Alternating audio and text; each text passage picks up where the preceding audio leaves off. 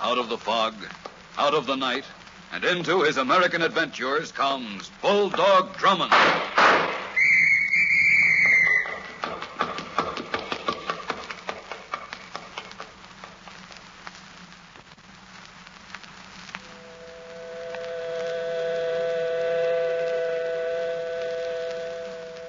Here in my mind, I'm trying to remember, trying to fit the pieces together. But nothing makes sense yet. This room I find myself in, this room where I see everything through a dancing yellow haze, and the voices, the faraway voices that come down to me through a dark, echoing alley. I try to raise myself, but I can't. But I've got to keep trying because there isn't much time left. Time. Through the yellow haze, I can just make out the face of the clock. The hands creep toward midnight. In an hour, it'll be done. I've got to stop it somehow, some way. In an hour, a man will die. That much I can remember now. But there are the other pieces in the crazy jigsaw puzzle. The whirling pieces which fly sickeningly around inside here in my mind. The voices. My name is Linda Bennett. I need your help. That voice, that's one of them. My name is Linda Bennett. I need your help. Linda Bennett. Linda Bennett.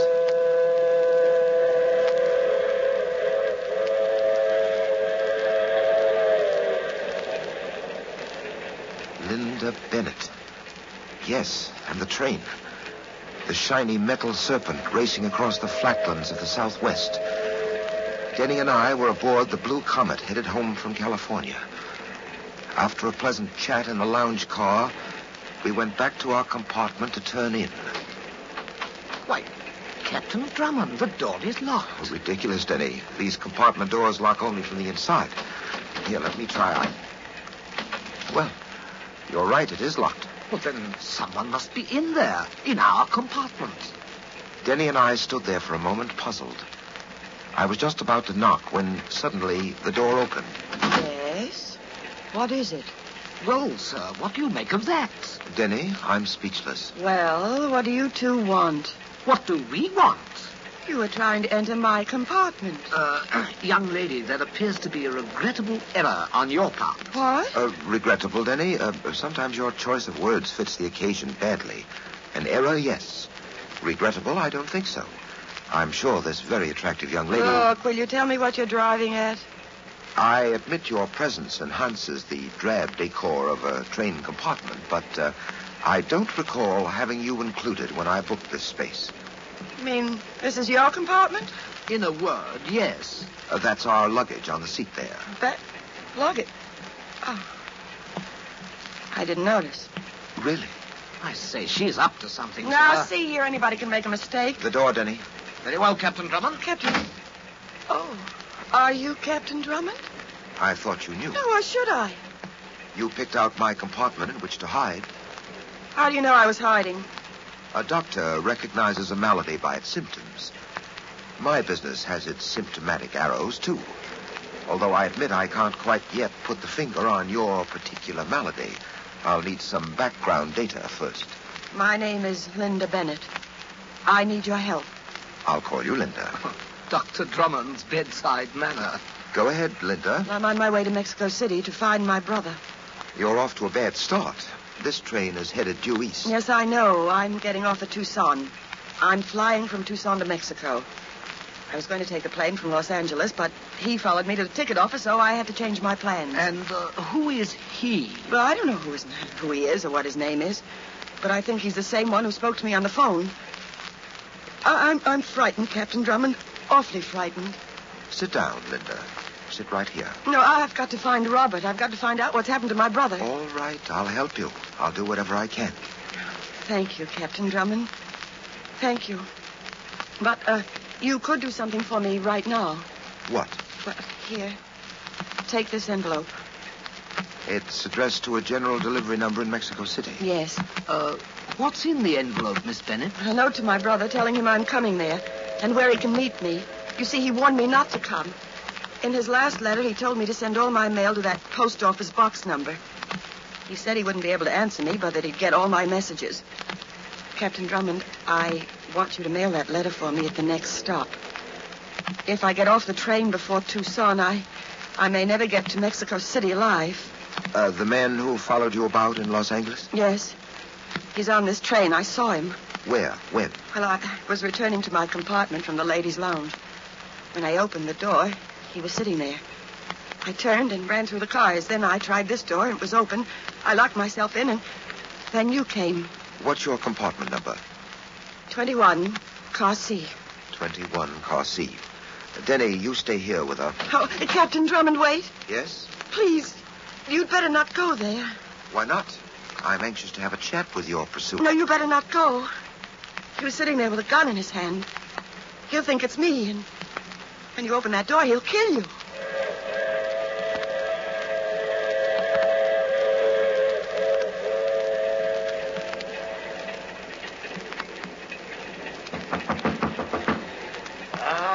What is it? A porter. Message for Miss Bennett.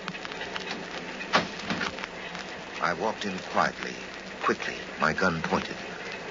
But there was nothing to point it at except the train windows. And then the door slammed shut behind me. I didn't turn in time. You don't move another inch. You do, and I make a hole in your back. That was rather a clumsy entrance I made, wasn't it? Yeah, sort of. You'll oblige me by dropping your gun in the seat there. Yes, when you put it so nicely, how can I refuse? Now turn around so I can see what you look like.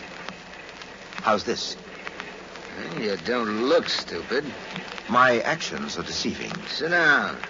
Go ahead, sit down on that seat opposite. Thank you. We'll have a talk. That gun you're holding is going to make conversation difficult. I get lonely just sitting around waiting to do what I'm paid for. I'm glad you came in. I got somebody to talk to while I wait. Maybe you're waiting in vain. She'll come back. Well, I'm sure she won't. Then I'll find her someplace else. I always find them. That's my job. That's all? No. I kill them. Killing is my business. Nice work you're in. It's just like any other business, only harder. Rather risky, too, I imagine. Yeah, it's risky. Hey, where do you tie in with that Bennett girl? I just want to make sure that she remains alive. She's a nice-looking girl. Love, huh? No. Me, I don't trust them when they're as nice-looking as her. They most times got something tricky going on in back of their pretty faces. Who's paying you to kill Miss Bennett, and why? You're a good guy to talk to. You seem to understand. I'd like to tell you because you're such a good guy, but you know how it is. Yes, secrets of the trade. Yeah, that's it. Sorry. Well, as long as she ain't coming back, I better get going. You tell her something for me, will you? You tell her she can expect me anywheres along the line between here and Mexico City. Now, get up. I will. Face the window. That's it. Now, you stay right there. You take my advice. Count to 10 before you come out of this compartment. It's nice talking to you. So long. I didn't take his advice about the counting. I pulled open the compartment door and rushed out into the corridor. And then I stopped. The corridor was empty. The man whose business was killing had disappeared. A killer was on that train. A confessed, cold, businesslike murderer. He was being paid to shoot down Linda Bennett. And Linda Bennett was with Denny in my compartment. I hurried back through the train. I opened the door and started across the platform that led to my car. And then a hand reached out and grasped my shoulder. Hold it, you. I want to talk to you. Well, I've seemed to become a popular conversationalist. Hey, what do you got your hands up like that for? I find it excellent insurance against being shot in the back. I promise you no untoward moves on my part. Don't be a sap, Drummond. What? Drop your hands and turn around. The only thing I'm going to point at you is this. I don't understand. Well, a badge like this should be familiar to a guy like you. Police? Yes, West Coast. Homicide Division. Lieutenant. Name's Gregg. Sid Gregg. Oh, well, believe me, Lieutenant Gregg, you've no idea what a pleasant surprise you turned out to be. But tell me, how did you know who I was? Well, I checked around. I made it my business to find out after I saw the dame go into your compartment. Linda Bennett, you know her? Yeah, real good. I've been escorting Miss Bennett for quite some time, only she doesn't know it. You've been trailing her? Yes, for 3 months. Well, why? What's the reason? Didn't she tell you anything about it? About Larry Kramer? No, I don't know what you're talking about. Miss Bennett just told me she was on her way to Mexico City to find her brother. Mexico City, yeah, that might be it. He might be there at that. Greg, would you mind letting me in on what's really going on? Oh, sure. I'll get around to explanations a little later, when there's time. Right now, I'll give you a brief version. You can help me save a guy's life, Drummond. Whose life? Larry Kramer's. He's got to be saved before it's too late. Greg, I don't know anything about your Larry Kramer, but talking about saving lives, I have a special interest in the same field. Linda Bennett being that special interest. Now, what are you giving me? There's a killer aboard this train. That's why Linda Bennett came to my compartment. That's what she told you. It's something I found out for myself, too. What do you mean? I talked to the killer in her compartment. He didn't leave any doubt as to what he's up to. If and when he finds Linda Bennett, he'll kill her. Is this on the level? On the level, Greg. And I want to make sure that he doesn't find Linda. Well, I don't know what your angle is in this, Drummond, but I'm just as anxious as you are to see that the Bennett dame doesn't get knocked off. Very well, then, come on. She's still in my compartment. My man Denny is looking after her. She's not in your compartment, Drummond. What? I just came from there. But that guy you call Denny is still there with a lump on his head the size of an egg. Well, what happened? Is Denny all right? Well, he was out cold when I left, but the doc said he'll come around okay. We'd better find that Bennett dame before that gunsel catches up with her. I'll take the cars ahead. Drummond, look out!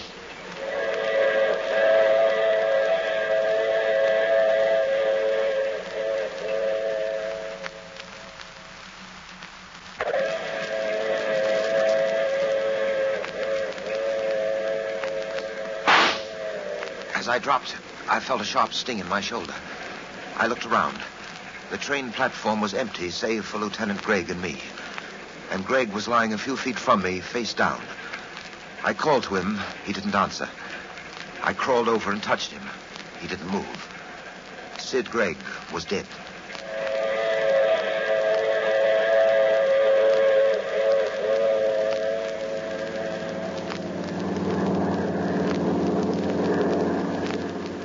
Feeling better, Denny?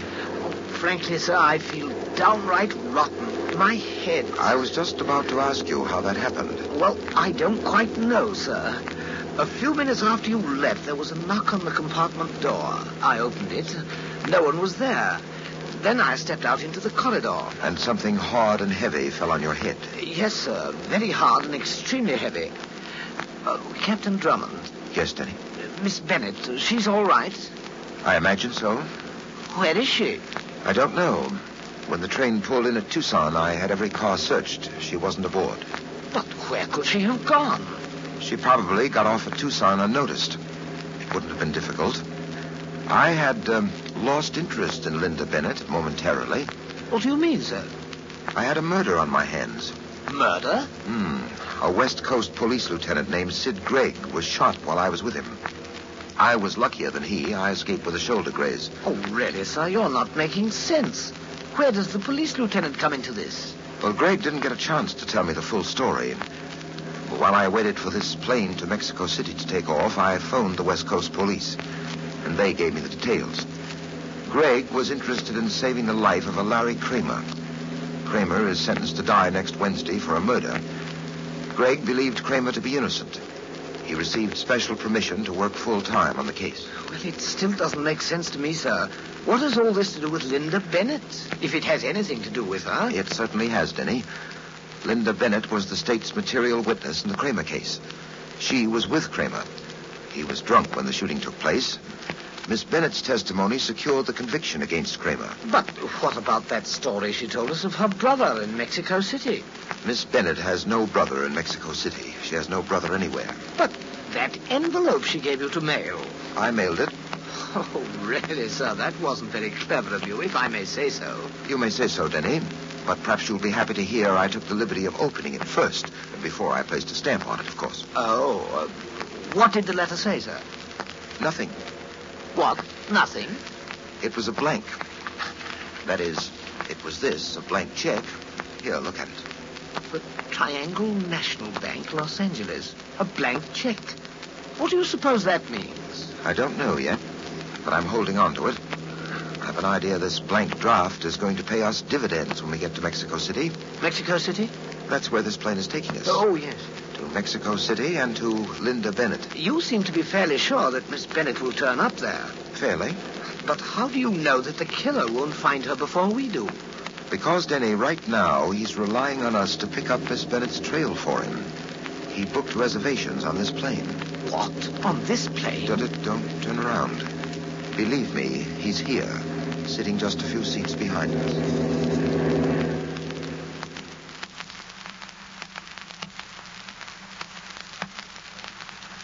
Denny and I went to the Mexico City post office. As usual, the killer came along. Denny had his instructions. I watched him walk across the concourse and take his station near the general delivery boxes. I stopped at one of the writing tables and waited. I could see my friend the killer leaning against a pillar near the main entrance to the post office. He looked properly confused.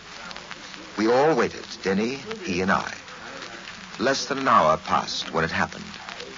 Box 41 was opened. The blonde young lady drew out an envelope, closed the box, and walked away. The young lady was Linda Bennett. She looked even more attractive with her hair dyed blonde. Denny followed after her, and after Denny, the ever-present pursuer. I took my place at the end of the line. I beg your pardon. Okay, it is my fault, senor. Senor, you are leaving. Sorry, I'm in a bit of a hurry. You do not give me an opportunity to apologize, senor. It's quite all right. My name, senor, is Dolores. A very pretty name. You do not go that way, senor. What? You turn. We go through the side door, this way. The car is waiting. The car? What are you talking about? You come the way I say. I have in my pocket a gun. You come with me, senor, or I will kill you right here. Senor, you will get into the car. As I stepped into the car, I saw a shiny object flash past my eyes. And then all the world fell in on me. Oh! Here in my mind, I'm trying to remember, trying to fit the pieces together. And now, they're together. On my face, I can smell the sharp odor of chloroform. Now I see the clock clearly, 20 after 11. At 12, Kramer will die. 40 minutes to save a man's life. I've got to get out of here. Senor, you are awake. As she bent down to place the chloroform cloth to my face, I reached out and grasped her arm. Oh, my arm! Let go my arm! Then, with all the might left in me, I clenched my fist, and then I set it on its mission. I rushed across the room to the door, opened it, and walked out into the night. I never knew fresh air could smell so good. A few yards from the house, I saw the black sedan. I got into the car, switched on the ignition, slammed the car into gear, and cut into the darkness ahead.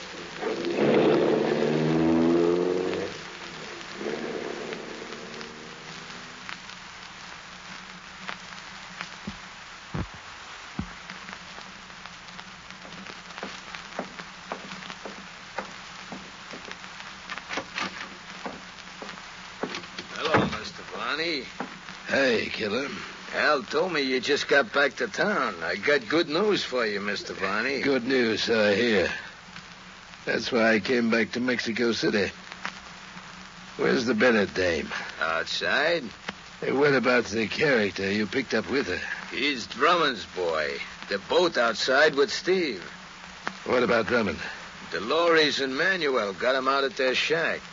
All the eggs in one basket, eh, killer? That's right, Mr. Barney. By the way, Steve took care of that Los Angeles cop Greg for you on the train. Yeah.